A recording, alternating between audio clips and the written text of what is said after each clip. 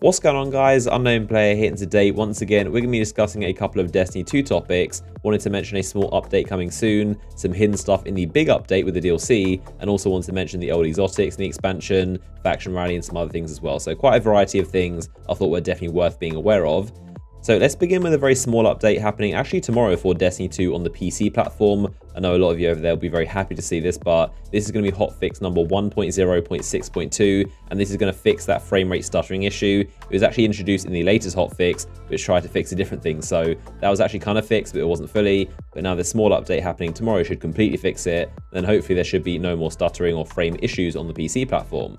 So next up, we're going to talk about one of the changes happening in the big update alongside the Osiris DLC and of course launch of Season 2. So Bungie actually snuck this in the trailer or the PvP gameplay for the expansion, and you'd only notice this if you were paying close attention, but this is actually a buff for the Golden Gun subclass, specifically the top 6-shooter tree. So this is obviously one of the most least used subclasses in the entire game, definitely in need of a buff, and compared to the bottom option, there's little reason to use it. But if you look at this footage, you can see the duration has definitely increased. So either killing enemies makes it drain slower now, or it just drains slower normally all the time, or maybe a bit of both. We don't have the patch notes, just the footage. But the bottom line is that with this huge update going live with the expansion, the 6-shooter is going to last a bit longer now, which is nice to see.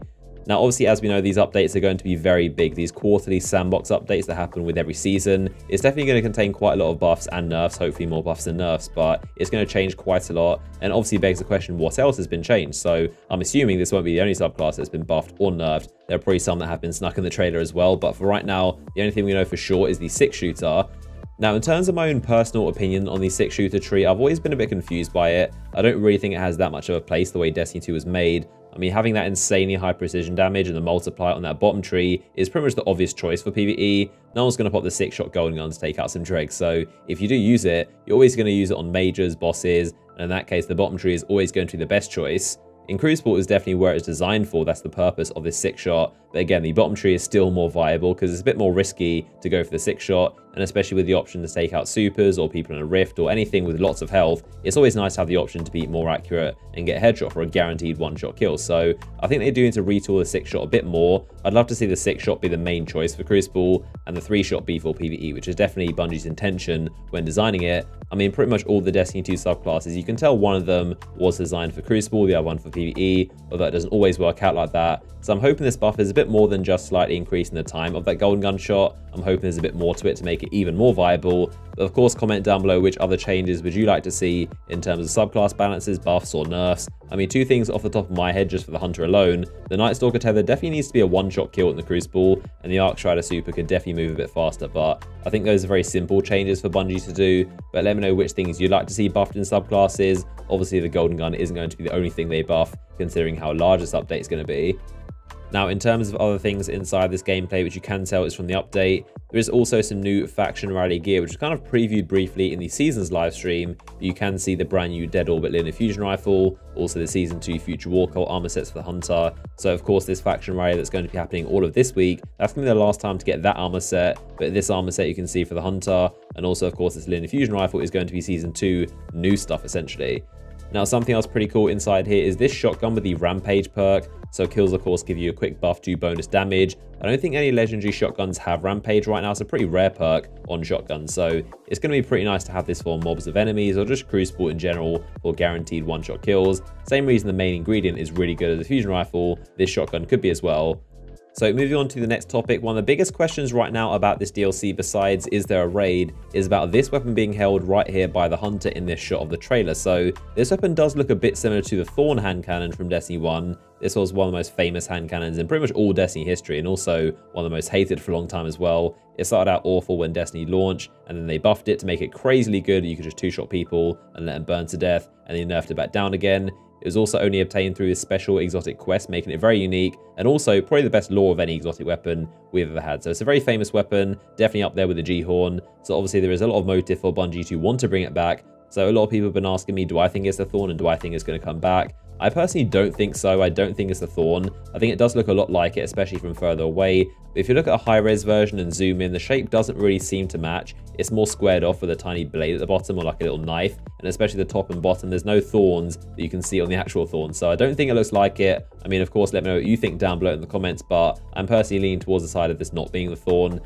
Now, on the other hand, an exotic that I do think is a bit more likely to return is going to be this thing, the No Time to Explain exotic pulse rifle. So the big question is, does this belong to that same set of weapons we've seen quite often, or is this an exotic? Now, we can actually see a different pulse rifle in this same set, looking a bit similar to the Predator's Revenge, the Glass pulse. So this could be the main pulse, or this could just be the energy weapon, and this No Time to Explain reskin could be the kinetic. If that is the case, it would be a bit disappointing, because I don't see why they would reskin the model of No Time to Explain. It is a very distinct gun, and there's no doubting this is the exact same model, just reskinned. So I'm hoping this is an actual exotic, and they haven't just reused that model for a legendary pulse rifle. That would be a bit disappointing, but I could see it going either way. All we know right now is that there are definitely 2 pulse rifles, one of them a reskin of an exotic, the other one could be the main pulse rifle. But again, like I pointed out, all the exotics returning are actually from the Taken King, so Telesto, Jade Rabbit, Graviton Forfeit, they all came in that Year 2 Taken King expansion, so I think it's a bit more likely that the No Time to Explain returns than the Thorn in my opinion. But again, let me know what you think of this in the comment section.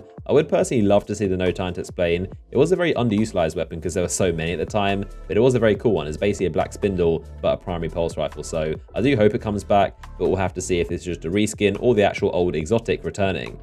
So moving on to the next topic, of course, Faction Rally is going to be running all week. Want to let you guys know about some of the actual perks and stats on some of these weapons to look out for as you pledge, because it might help you make a decision. Like I said before, this is going to be the very last Faction Rally of Season 1, meaning after this, you won't be able to get any of this armor or weapons ever again. So it's definitely worth knowing what kind of loot rewards are out there and what you're grinding for, essentially.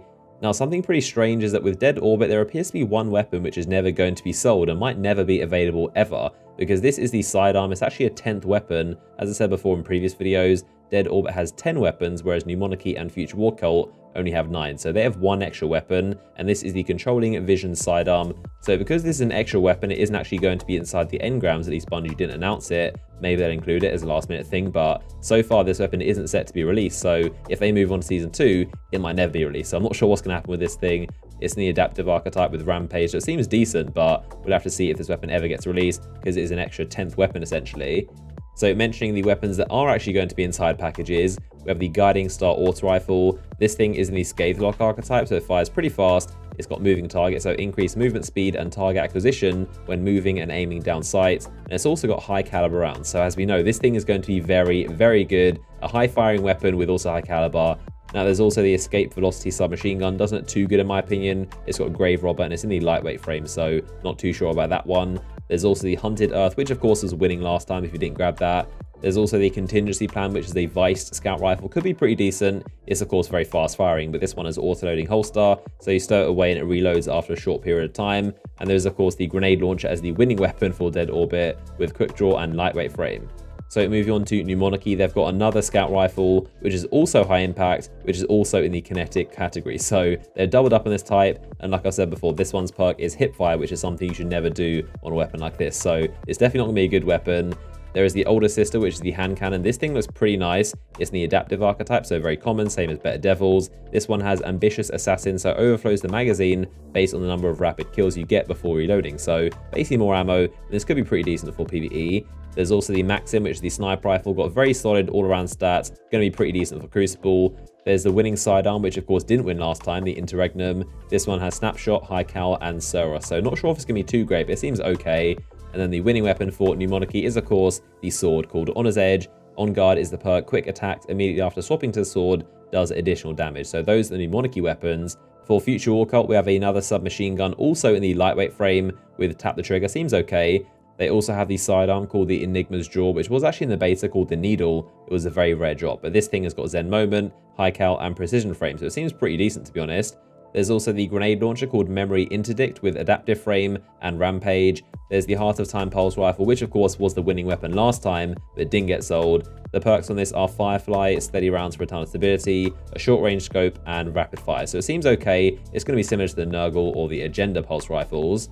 And the final one is the Timeless Vertex. This is the winning weapon for Future War Cult, and this one has Snapshot and Adaptive Frame. So those are the weapons to look out for this week as you go through Faction Rally. Dead Orbit are going to have a really good auto rifle, New Monarchy have a pretty good sniper and also hand cannon, and Future War Cult the pulse rifle and maybe sidearm. So a lot of good stuff going around. And of course, comment down below, who do you think is going to win this Faction Rally and who are you going to be going for? Because of course, Dead Orbit now offer a grenade launcher as winning weapon, so it may incentivize it a little bit less, but who knows how this will turn out.